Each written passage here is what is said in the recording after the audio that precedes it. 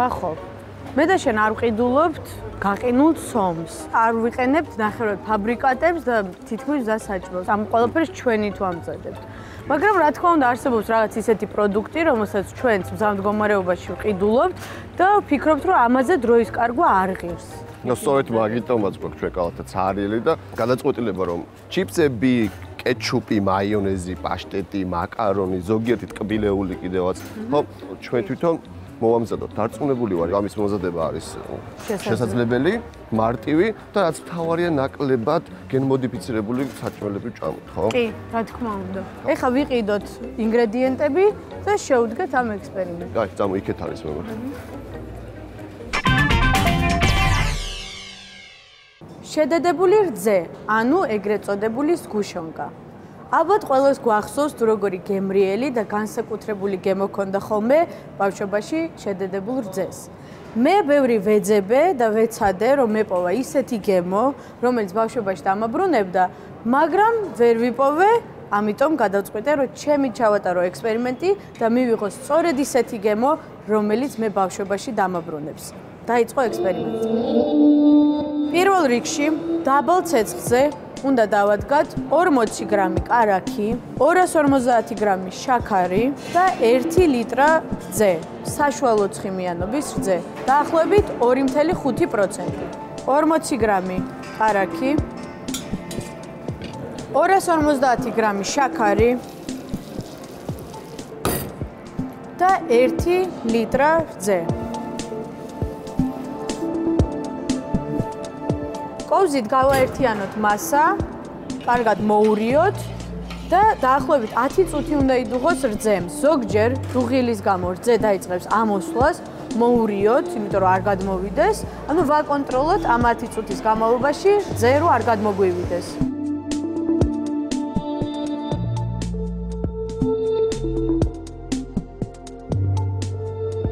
უკვე თითქმის მზად არის.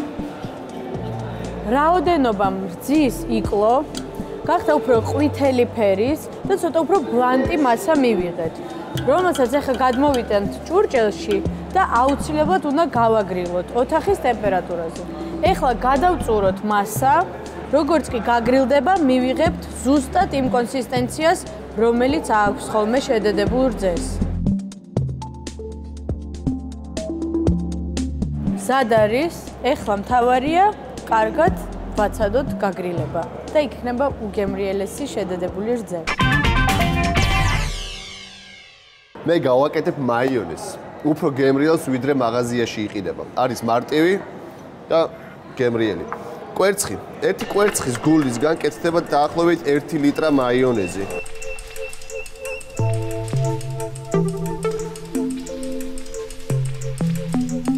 ერთი ჩაის კოვზი ძმარი, ნახევარი ჩაის კოვზი დოგვი, ლიმონიც, გვჭირდება ნახევარი ჩაის კოვზი, გავასუფთავოთ მარცვლებისგან, მარილი, პილპილი,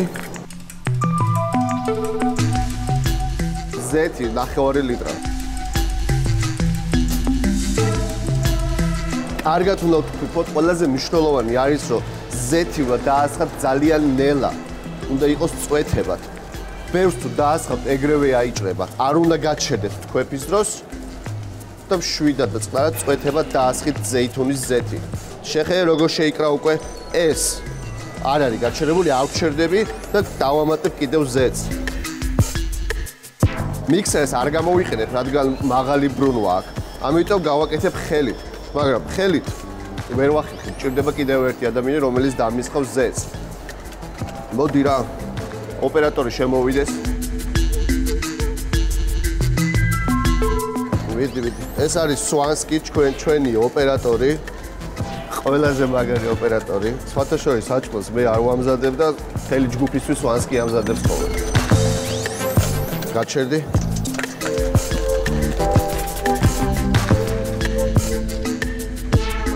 მადლობ დახმარებისთვის, შეგიძლია დავუბრუნდე შენს ადგილს. გავაგრძელეთ ჩვენ. გადმოვიღებ ამ თეფშზე.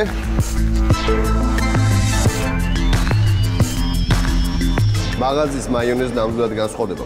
ჩემი რჩევა იქნება ყველამ გააკეთოთ მაიონეზის სახში. ნატურალური, გემრიელი და გაცილებით უფრო იაფი.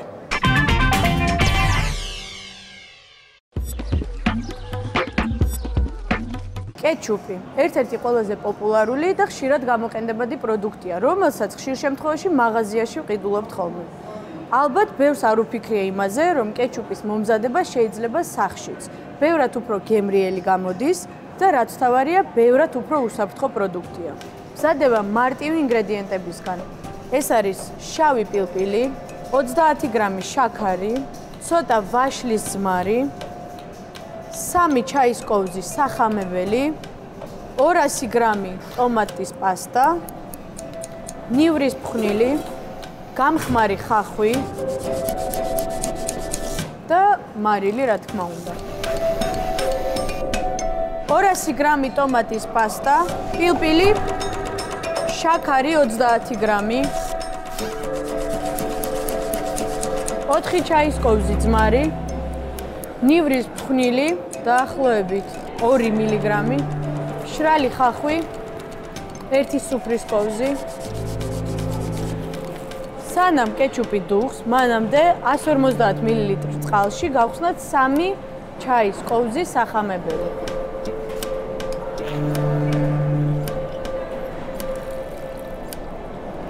მარილი გემოვნებით. ეხლა ეს მასა უნდა წამოდუღდეს და დაახლოებით 5 წუთი უნდა იდუღოს. როგორც კი მივიღებთ ისეთ წებოვან კონსისტენციას, ესე იგი კეჩუპი მზად არის.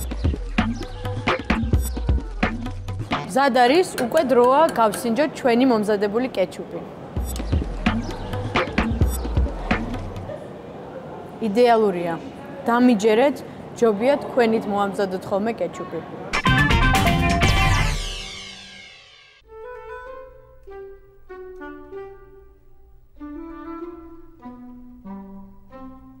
ვახო.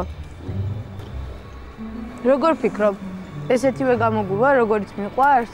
კი, დარწმუნებული ვარ და უფრო მრავალფეროვანი. ეს მარტო კარტოფილის არის. ჩიპსები, რომელიც ძალიან გვიყვარს და არასდროს არ არის საკმარისი. დღეს მე გავაკეთებ კარტოფილის, ჭარხლის და სტაფილოს ჩიპსებს.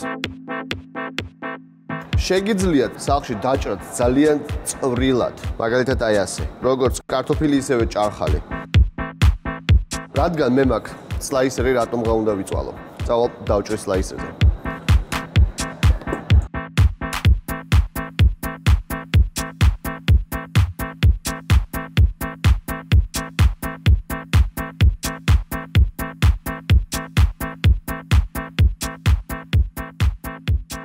ჭარხალი დაჭრილია სტაფილოს, დასლაისერებულია და რა თქმა უნდა კარტოფილიც. წავედით ახლა ფრიცურთან და ყველაფერი შევწვათ.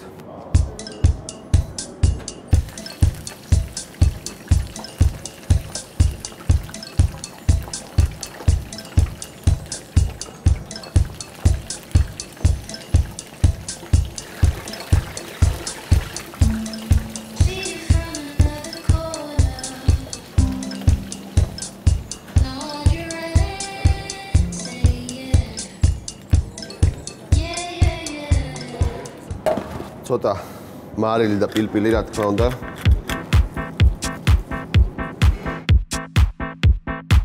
ჩვენი ჩიპსები მზად არის. და ბევრად უფრო გემრიელი ვიდრე ნაყირი.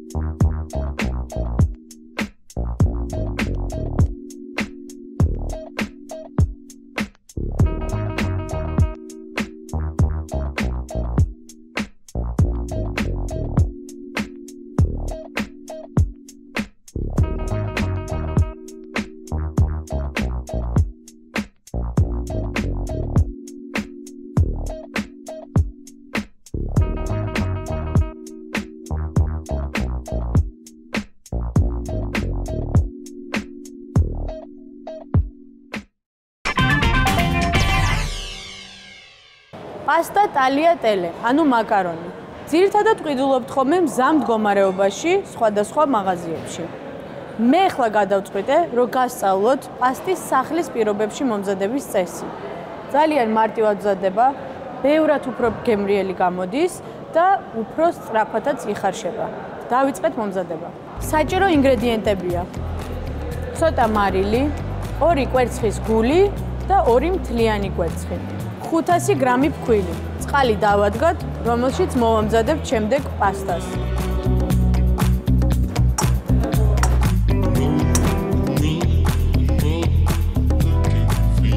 ფქვილს დავუმატეთ 2 მთლიანი კვერცხი და 2 კვერცხის გული.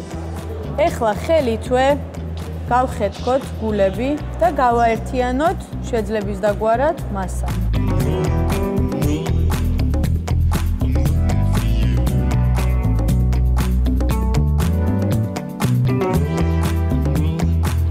შეგვიძლია დავიხმაროთ ცოტა წყალი.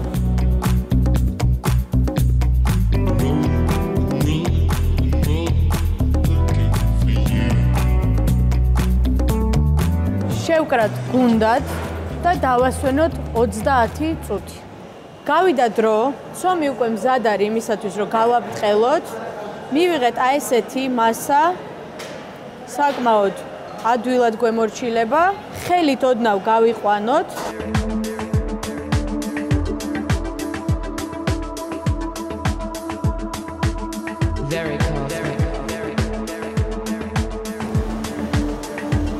და ეხლა გასწავლით საკმაოდ მარტივ და სწრაფი დაჭრის მეთოდს.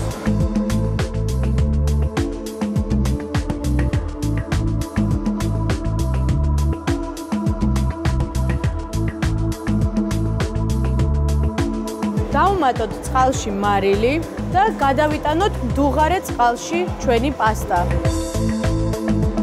ეხლა დავიცადოთ, როგორც კი წამოდუღდება, 2 წუთში მზად არის ჩვენი პასტა.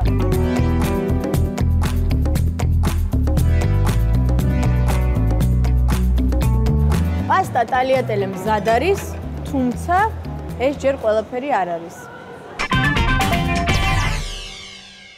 ერთ-ერთი ყველაზე პოპულარული ნახევარფაბრიკატი ქათმის პაშტეტი. მე გასწავლით როგორ გააკეთოთ ეს სახლის პირობებში. ამის გვჭირდება ქათმის ღვიძლი, ხახვი, 1 თავი ხახვი, ნიორი 3 კბილი, 300 მილილიტრი ნაღები და კარაქი. კარაქი ყველაზე მნიშვნელოვანი ინგრედიენტია. კარაქი გვაქვს 200 გრამი. ხახვი დავჭათ წვრილად. დავადგავთ აფას. კარაქი 100 გრამი ეხლა და 100 გრამი მოგვიანებით.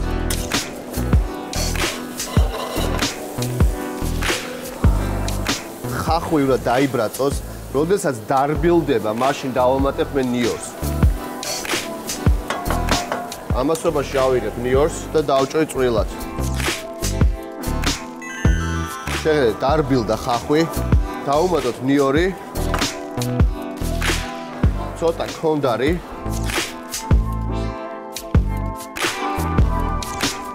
თუ ალკოჰოლის გამოყენება გინდათ, ალკოჰოლი ბოლოში უნდა დაამატოთ, როდესაც ნაღებს ვამატებთ. დავამატოთ ქათმის ღვიძლი. კარგად დავუბრაწოთ.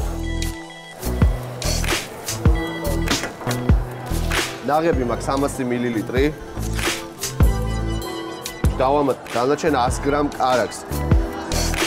და დავუწევ ცეცხლს. მარილი პილპილი. ეს უკვე მზად არის, ეხლა უნდა გავატაროთ ბლენდერში ან კიდევ მიქსერში. წამოვყენთ.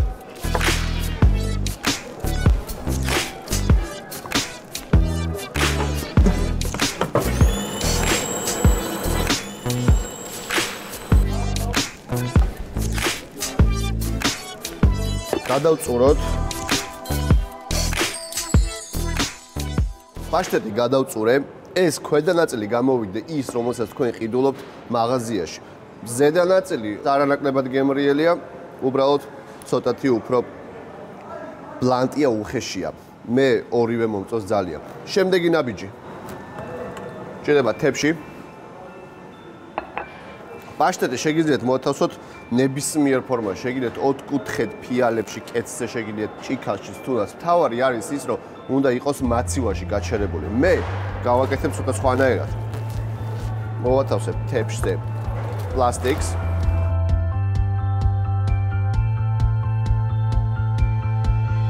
პაშტეტი მოვათავსოთ ფორმაში და შევინახავ მაცივარში დაახლოებით 5 წუთით. წავედი.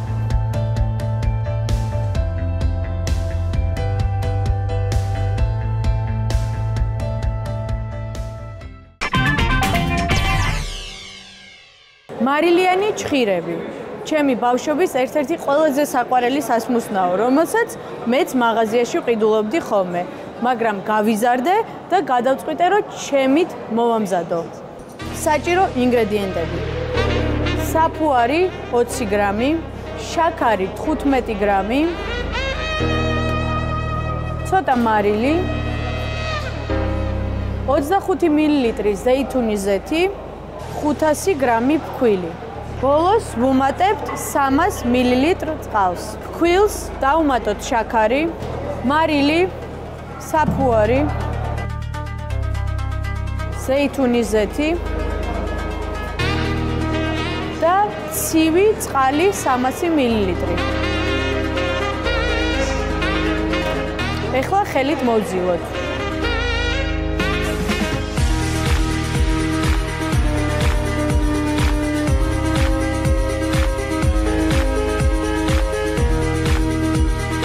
ეხლა დავტოვოთ ცომი, რომ დაისვენოს დაახლოებით 15-20 წუთი. ცომი უკვე მზად არის, კარგად დარბილდა და ბევრად უფრო ელასტიური გახდა. ეხლა გავყოთ ორ ნაწილად.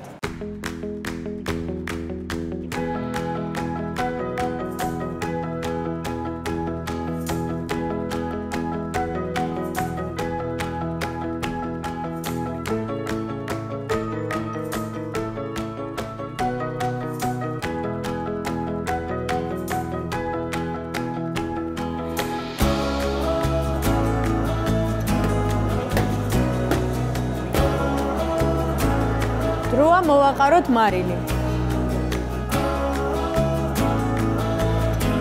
მარილიანი ჩხირები მზად არის და დროა გამოვაცხოთ 200 გრადუსზე 5 წუთი.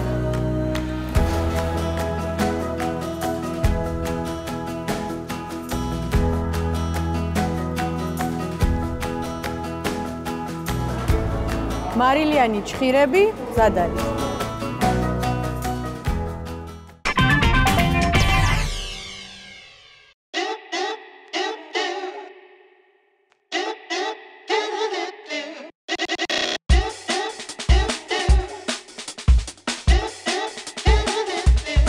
ამ გადაცემის მიზანი არ არის ანტირეკლამა. ამ გადაცემის მიზანი არის იმის ჩვენება, რომ ყველაფერი რაც იყიდება, კეთდება.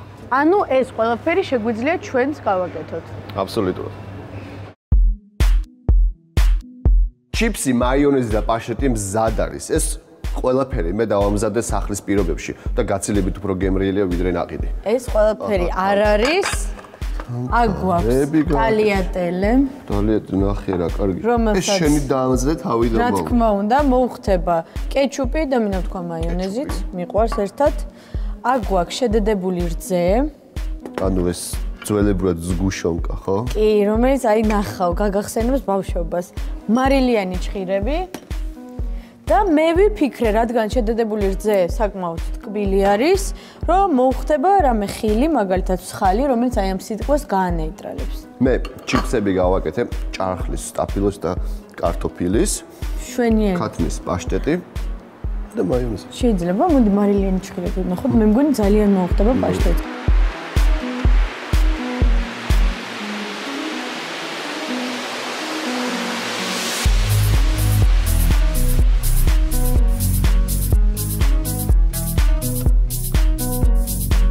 აუ, პაშტეტია ძალიან გემრიელი. ამაზე გემრიელი პაშტეტი, არ ვიცი, რომელ მაღაზიაში უნდა იყიდო. ეხლა ჩიპსები. ძალიან მიყვარს ჩიპსები. ბავშვობაში იმდენ ჩიპსებს ვჭამდი. მე მგონი კეჩუპს. კეჩუპი მაინტერესებს ტალიატელთან. ძალიან გემრიელია.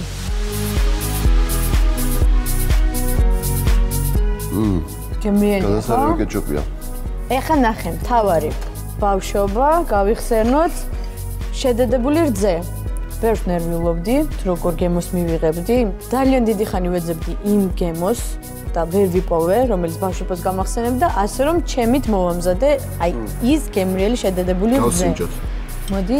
ფერი აშკარად ბავშვობას მახსენებს უკვე. შეგვიძლია მოვასხათ ცოტა მსხალს. თუ გინდა კოვზითვე გასინჯე, მე მსხალთან ერთად გავსინჯო. მე კოვზით გავსინჯო.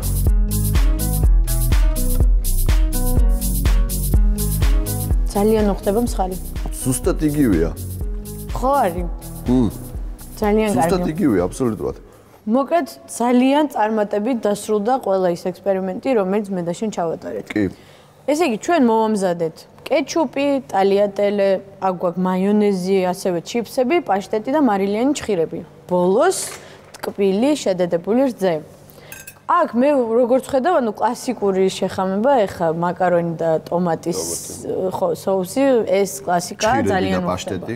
კი, ჩიფსები და მაიონეზი და კეჩუპიც ძალიან გემრიელია და ყველა ეს პროდუქტი, რომელიც იყიდება მაღაზიაში მზა სახით, შეიძლება მომზადეს სახლის პირობებში, იყოს ბევრად უფრო გემრიელი, ჯამრთელი და თავისთავად ეკონომიურიც. ასე რომ მოდი დაიწყეთ მომზადება ყველა კერძის ტალიატელეს, ჩიფსების, მაიონეზის, კეჩუპის, პაშტეტის და შედედებული რძის სახში. ეს ყველაფერი ძალიან მარტივია და გემრიელი. და იქნებით ბევრად უფრო ჯამრთელები.